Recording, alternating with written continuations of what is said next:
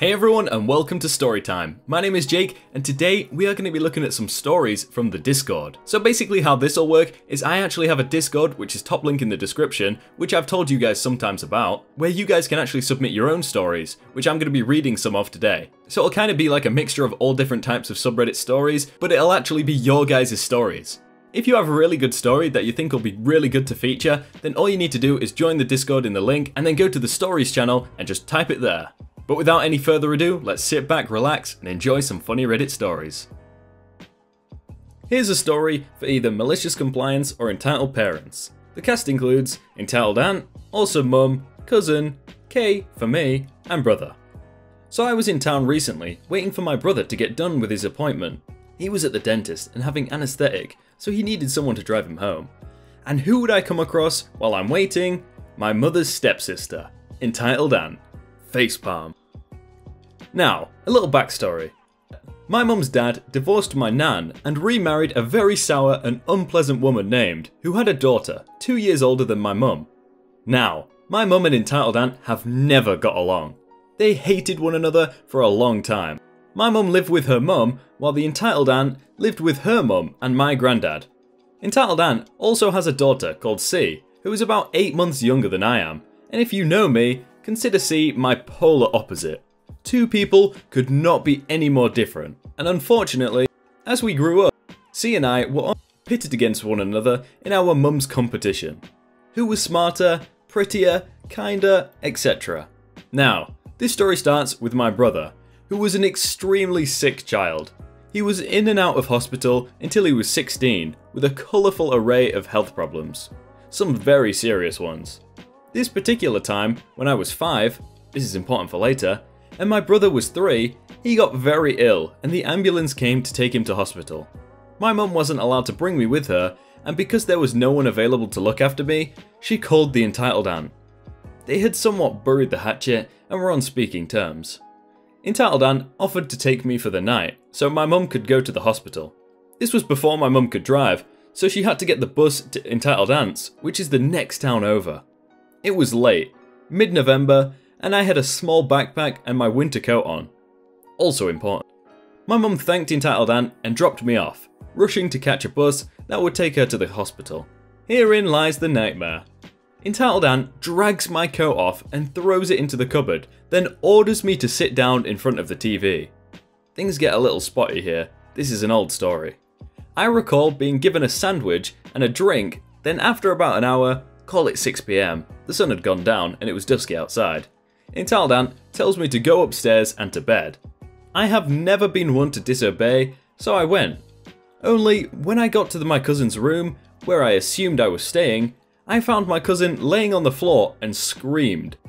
Entitled Aunt rushes up and it turns out my cousin had a bad fever and was supposed to stay in bed, but got up and collapsed. Now, here comes the fun bit. Entitled Aunt gets my cousin back into bed, then proceeds to grab me by my arm and pull me down the stairs. I recall nearly falling, if not for her grip on me. All the while, she is shouting and swearing that I'm the worst person in the world for hurting her baby girl and that it is my fault cousin is sick, etc. Entitled Aunt then throws open the front door and physically drops me into the front garden, telling me to get lost. She then slams the door behind her and locks it so that I can't get back in. Now, I cried just a little as I knocked on the door several times, saying sorry and pleading to let me in. It's now nearly fully dark out. I have no coat or bag and it's cold. Seeing as Entitled Aunt wasn't going to let me back in, I wandered around the garden for a bit, sitting by the gate. Then, I get the best idea ever. See, about a half a mile from her house is my great-grandparents. They are my stepdad's grandparents and I love them to bits. Rest in peace. So, I decide, in the wisdom only a 5-year-old can know, that I will walk to their house. I have been down that route before, from Entitled Aunt to my grandparents' house, and I remembered the way. I have a great sense of direction, even as a child. So, I walked the 15 minutes from house to house. Take in mind, while this area was not rough or really dangerous, you definitely wouldn't leave a child outside unattended at this time of night. But I'm a smart kid, and I get there without any issues, even crossing main roads by myself. By the time I get there, I am cold, shaking and a little wet. English weather doesn't give kids a break. When my granddad opens the door and I see his sweet loving smile and confusion, I break down hard.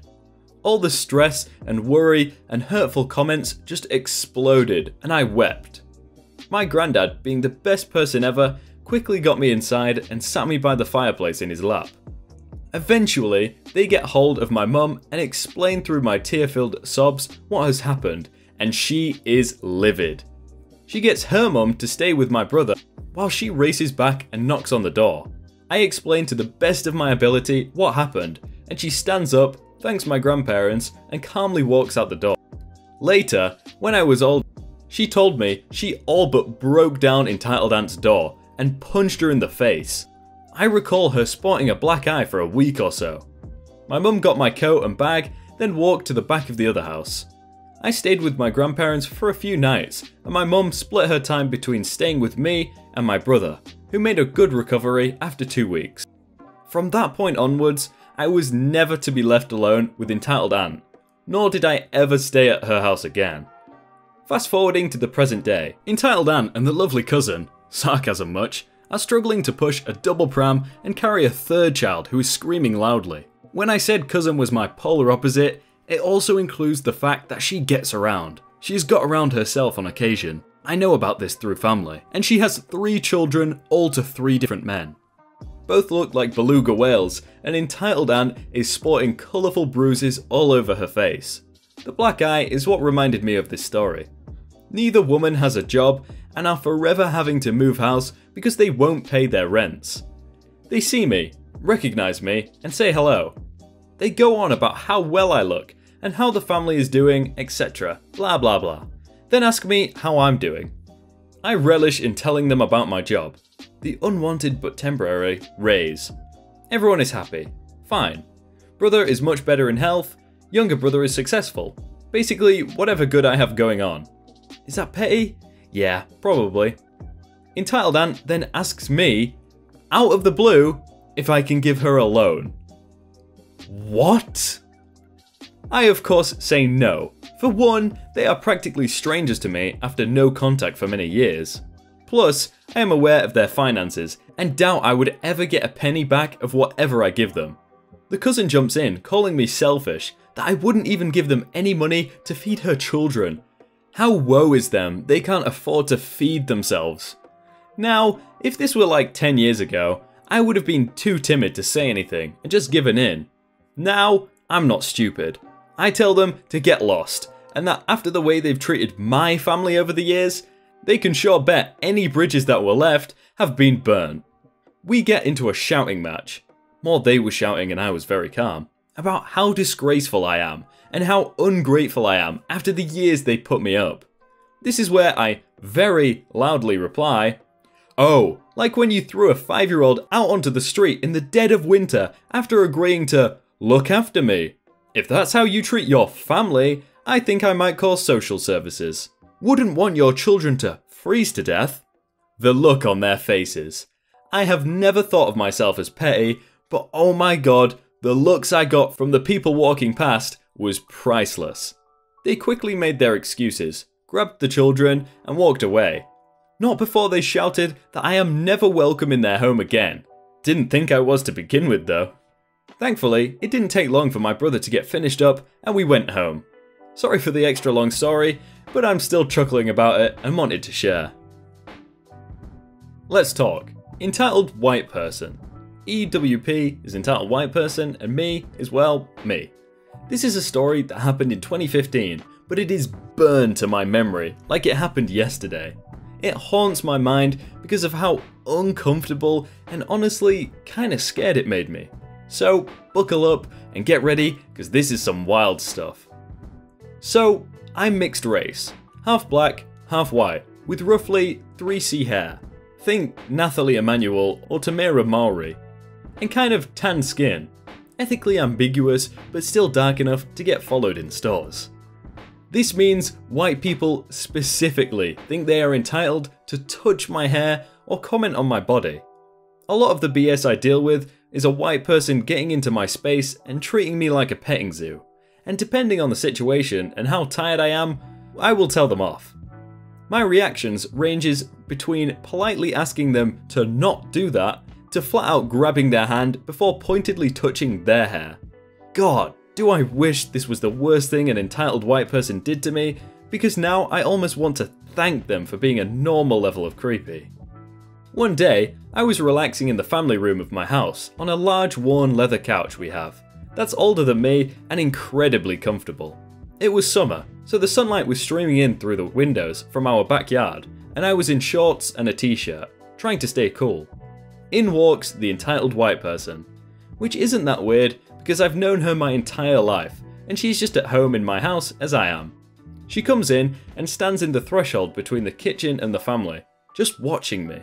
This is her usual behaviour, because I'm long as hell and drape over any piece of furniture I'm on, usually getting comments like, "Well, don't you look comfortable?" And the answer is always, "Of course," because I am. Nope, not the usual question. First she starts with a compliment. "God, you're beautiful." Now, compliments make me uncomfortable due to history and people complimenting me just because they wanted to manipulate me or date me as a joke. So I just shrugged and gave it an awkward thanks before returning to the art piece I was working on, thinking the interaction was over. Oh, how wrong I was. The following words that she spoke haunt me to this day. There are very few times I've felt so uncomfortable before in my life. And I've walked alone at night in suburban white America. "Give me your skin," she whined. "I want to wear it." Record scratch. Freeze frame. What? That's right, this woman really pulled a get out with me. She really said serial killer Jeffrey Dahmer level stuff to my face. This woman asked to wear my skin. What am I, a furry suit? Now, at this point, my brain just froze. I was stuck. I couldn't move. I didn't know what to say to this. Like, what do you say to that? I wanted to bolt. I wanted to turn into Shaggy from Scooby-Doo and run a goddamn Great Dane as I yeet myself down the road to get out of my own house. "Ah, thanks?" I asked awkwardly. I was not allowed to cuss an entitled white person out. I would have gotten wrecked for doing so. But holy did I want to. "What? Why?" "Your skin is just so beautiful," she said. "I want to wear it. Give it to me. It must be so nice for you. People with skin like yours are all over now." She was pouting. She looked kind of envious. I, to this day, cannot tell if she was joking or partly serious. But either way, what in your right mind makes you think you can ask someone to give you their skin? And for a reason as creepy as I want it because now it's beautiful. Some days, I want to know what it's like to live in a white person's head, where they think they are allowed and it's okay to say these things. I get that not all white people are like this, but also, this was the mindset used to enslave an entire race of people, only now it's diet version. I just shrugged and looked back at her. Haha, yeah, too bad that can't happen. I was starting to sweat. I was so creeped out and uncomfortable. My eyes were wide. I was just staring at my tablet out of fear as my skin crawled, and briefly I had the ridiculous idea that my skin was going to slip off my body and attach to her. "I'm sure we can think of something," she replied cheerily. Nope. I stood up and yeeted myself up the stairs and away from her. "I have to go to the bathroom."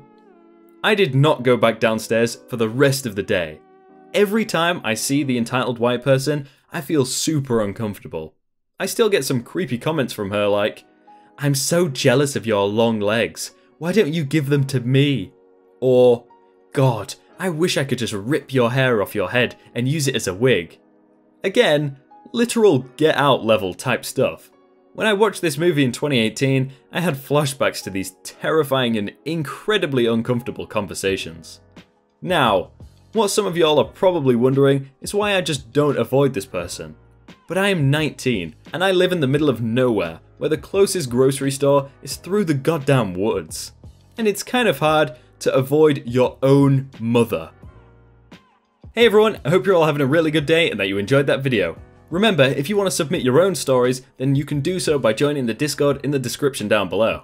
If you want to check out some other videos, then click on screen right now or check out the playlists on the channel. But thank you again so much for watching, and I will see you in the next video.